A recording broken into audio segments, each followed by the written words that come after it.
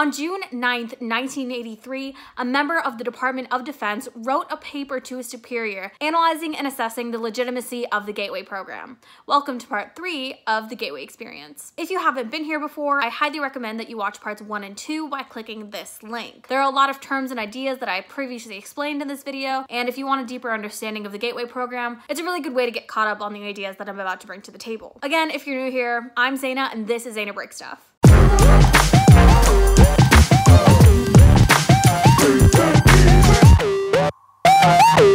Written by Lieutenant Commander Wayne M. McDonell to an Army commander in Fort Meade, Maryland. This paper begins with McDonell explaining that this commander has tasked him with learning about the Gateway program as well as figuring out what its ultimate practicality is. He starts with a short summary that describes his process and parts of the paper. McDonell starts by saying he had to do enough research and analysis to understand how and why this process works. This is something that he found to be very difficult. He began this process by speaking to a physician who was also taking the Gateway training with him. The physician helped him navigate the biomedical models of the Gateway program to gain information on the physical aspects of the process. To simplify, the physician helped him understand the physical and biological and therefore tangible effects of the process on the human body. These biomedical models were developed by Czechoslovakia-born Israeli-American scientist Itzhak Bentov, who we'll touch on again later. After learning about the biomedical aspects of this process, McDonell started to delve into various sources for information concerning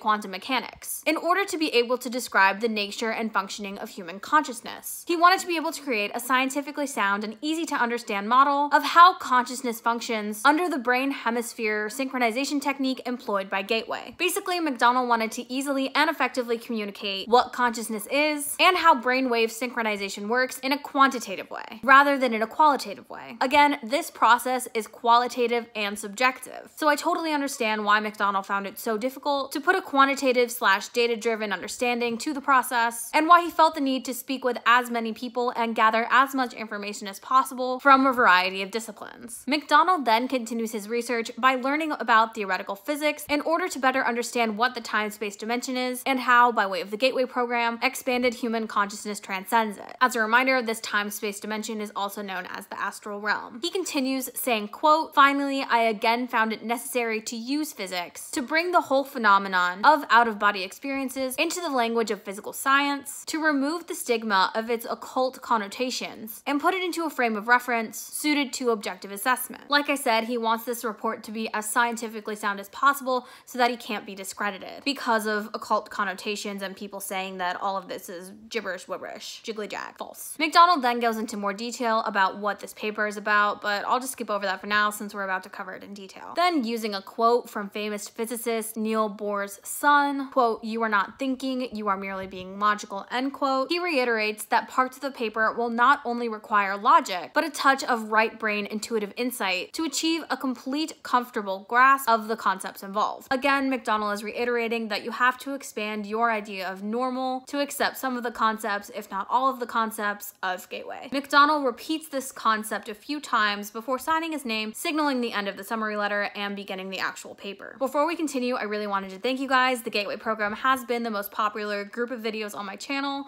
As you can see, they were #1 both times that they premiered on my channel, and I couldn't have done that without you. So thank you so much, and let's continue. The official title of this paper is The Gateway Program, Brain Hemisphere Synchronization in Perspective. By now, you all should know what brainwave synchronization is, but in this first paragraph, we do learn that the Monroe Institute of Applied Sciences did give this practice a name, hemisync. McDonell then says that he briefly wants to profile the underlying mechanics of related methods, such as hypnosis, transcendental meditation, and biofeedback. These terms will be defined in a few moments, but I just wanted to clarify that McDonell is exploring and defining each of these concepts in order to give the reader a frame of reference to understand the Gateway experience too by comparison. He doesn't want the reader jumping into Gateway without any sort of context of understanding, so he's highlighting and identifying similar practices and ideas for that purpose. Section 2 is hypnosis. According to the theories of psychologist Ronald Stone and the previously mentioned biomedical engineering models of Itzhak Bentov, also known as Bentov, hypnosis Hypnosis is a technique which permits acquisition of direct access to the sensory motor cortex and pleasure centers of the lower cerebral, aka the emotional portions, and associated pleasure centers of the right side of the human brain following a successful disengagement of the stimuli screening left hemisphere of the brain.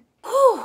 That was a mouthful. Let's break it down. For example, if someone tells you to act like a duck, your left brain takes that in and says, okay, what's this person asking? That's kind of weird, not gonna do that, and sends that information over to your right brain, which results in you not acting like a duck because you thought that was weird and you weren't gonna do that. However, if you're being hypnotized, that suggestion skips your left brain and immediately goes to your right brain because your right brain is listening to what your left brain says, which in this case was literally nothing, and so you act like a duck because that's the instruction that you were technically given by the left brain. The left brain is the self-cognitive, linear thinking, reasoning portion of the mind. It fulfills the function of screening incoming stimuli by categorizing, assessing, and assigning meaning to the stimuli before it goes to the right brain. On the other hand, the right brain functions as the non-critical, holistic, non-verbal, pattern-oriented portion of the mind, and appears to accept what the left brain says without question. So, as previously explained, if the left brain is distracted by boredom or some sort of semi-sleep state, hypnotic suggestions are allowed to pass through to the right brain, where they're accepted and acted upon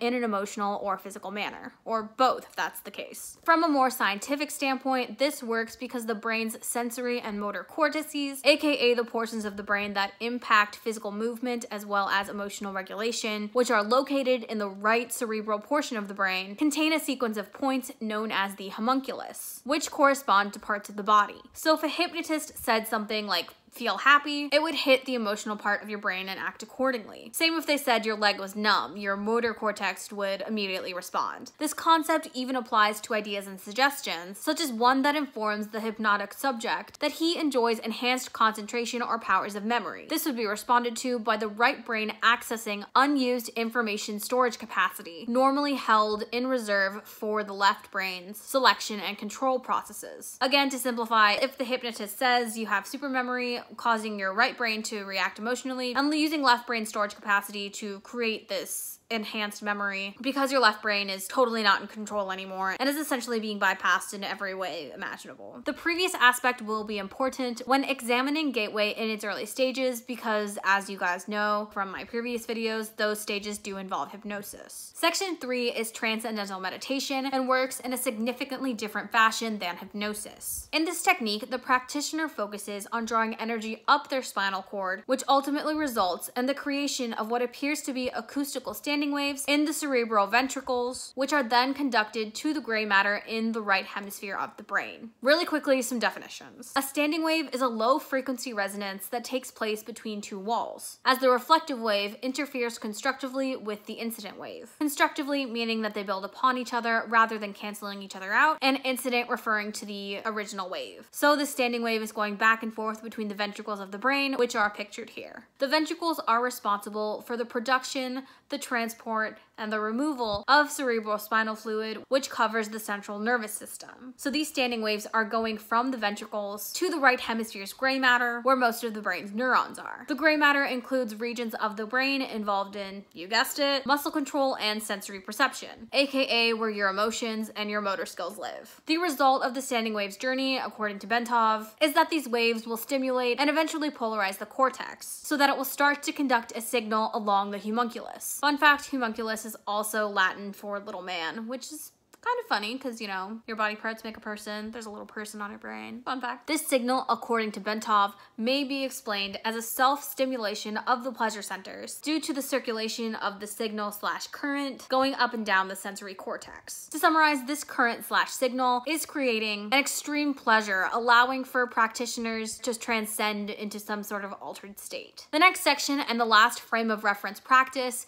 is biofeedback. This third consciousness altering methodology is the most unique of the three because it employs the self-cognitive powers of the left brain in order to access the motor and sensory cortices of the right brain, as well as access the pain and pleasure centers. Instead of suppressing the left hemisphere like in hypnosis, or simply skipping over it and ignoring it like in transcendental meditation, biofeedback has the left brain visualize what it desires and then sends that signal to the right brain in order to trigger the associated feelings and produce the desired result of the left brain. This is done through a special self health monitoring device, such as a digital thermometer, to inform the left brain when it succeeds in accessing the correct portion of the right brain. McDonell provides an example then, explaining that if the subject wants to increase circulation in the left leg in order to speed up healing, he may concentrate with his left brain on getting that result by monitoring the digital thermometer connected to his left leg. When successfully connected to his leg, the thermometer on the left leg will register an increase in temperature so the subject knows that he's connected. The subject can then associate the sensation from that experience with the result achieved and can begin to emphasize by memory recall, the same process by strengthening it through affirmation and repetition. This can lead to pain blocking, enhanced healing, or similar physiological results. Again, something McDonell is trying to emphasize: the physical, the quantitative, the real, things that we can see and understand. Biofeedback is also a great way to achieve a deep state meditation for beginners because of its tangible aspects. Section 5 is Gateway Hemisync, which we've pretty much covered in the previous videos, so I won't say too much about it. I'll just summarize it by saying that the purpose of the program is to, quote, bring enhanced strength, focus, and coherence to amplitude and frequency of brainwave output in the left and right brains, so as to alter consciousness, moving it outside the physical sphere, so as to ultimately escape even the restrictions of time and space. The next section is Lamp and Laser, which is a metaphor used by Monroe Institute trainer Melissa Jagger to clarify the process involved in the use of hemisync in the gateway experience. In its natural state, the human mind is like a lamp, shining erratically and chaotically in all different directions, and diffusing light and energy over a wide area with limited depth. While on the other hand, the human mind, under the discipline of hemisync, is like a laser, which produces a disciplined stream of light. It's much more concentrated and has total consistency of brainwave frequency and amplitude. Gateway assumes that once the frequency and amplitude of the human brain are rendered coherent, aka consistent, it's possible to accelerate both so that the human mind resonates at higher vibration levels. The next section is Frequency Following Response, aka FFRs. Again, we've already covered these, but McDonell does build on the concept. He adds to it saying, hemisync takes advantage of FFRs because when someone hears a sound produced at a frequency which emulates one associated with the brain's operation, the brain will attempt to mimic that frequency by adjusting its brainwave output. The main objective of FFRs is to relax the left brain, placing the physical body in a virtual sleep state and bringing the left and right brains into coherence under conditions designed to promote higher frequency and amplitude brainwave output. Aside from their objectives, the FFR's purpose is to provide members of the Gateway program with tools to alter their consciousness through their own volition via intuitive means to gain access to information not available in the ordinary consciousness. Essentially, what Gateway wants to do, which I covered in the previous videos, is that it wants to give its subjects the tools to access this deeper state of consciousness so that eventually they'll be able to access it without these tools because they've already actively accessed this consciousness through their own volition and in a way that makes this whole process intuitive to them. Next is Section 8, the role of resonance. In this section, McDonell continues explaining that FFRs are not the only reason that the gateway process works. It's also because of something called the bifurcation echo, which is when, according to Bentov, the left ventricle of the heart, the aorta, ejects blood and balloons out just beyond the valve, causing a pressure pulse to travel down along the aorta. When it reaches the bifurcation in the lower abdomen, which is where the aorta splits off into both your legs, part of the pressure rebounds and returns to the aorta. If, in the meantime, the heart ejects more blood and a new pressure pulse travels down, the 2 points collide and create an interference pattern. By placing the body in a sleep-like state, gateway slowly fades away the body's bifurcation echo. The result is a regular, rhythmic, sine wave pattern of sound, which echoes throughout the body and rises into the head at a constant and consistent resonance. The amplitude of this wave is 3 times the sound volume produced by the heart when it's functioning normally. So essentially, the gateway also creates a physical, quantitative change in the body, adding to its success. Section 9 is labeled brain stimulation and begins by saying that Bentov's biomedical model shows that the previously mentioned sine wave resonance is very important because of its direct impact on the brain. It eventually stimulates an electromagnetic pulse within the brain, which causes a rise of amplitude and frequency in brainwave output. Again, another example of the quantitative affecting the qualitative aspects of this experience. This resonance also leads to a vibration in the fluids surrounding the brain, creating a pattern in which the brain moves continuously. Of this process, Bentov states, This is occurring at a very long wavelength of about 40,000 kilometers, or just about the perimeter of the planet. In other words, the signal from the movement of our bodies will travel around the world in about 1/7 of a second through the electrostatic field in which we are embedded. Such a long wavelength knows no obstacles, and its strength does not attenuate much over large distances. Naturally, it will go through just about anything: metal, concrete, water, and the fields making up our bodies.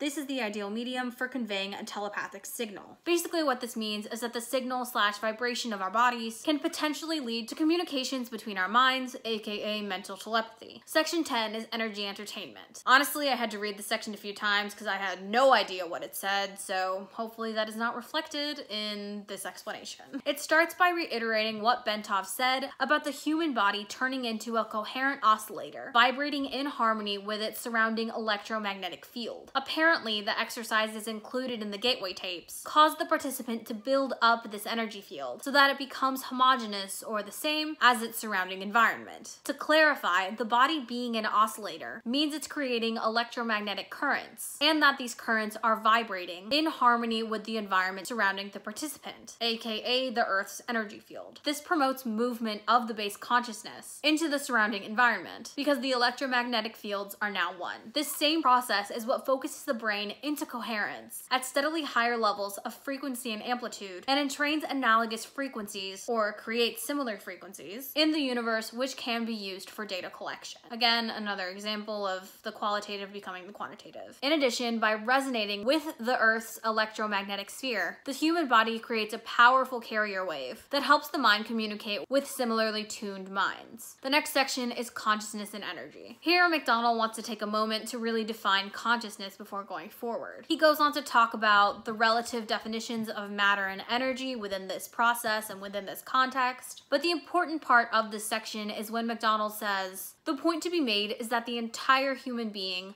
brain, consciousness, and all, is, like the universe surrounding us, nothing more than an extraordinarily complex system of energy fields. The so-called states of matter are actually variances within the state of energy, and human consciousness is a function of the interaction of energy in two opposite states." McDonell elaborates on this concept in the next section labeled hologram, and honestly, this is where it gets like super weird, so hold on to your hats. But you'll have to wait till next week to find out why. See you in part 4 of the Gateway Experience.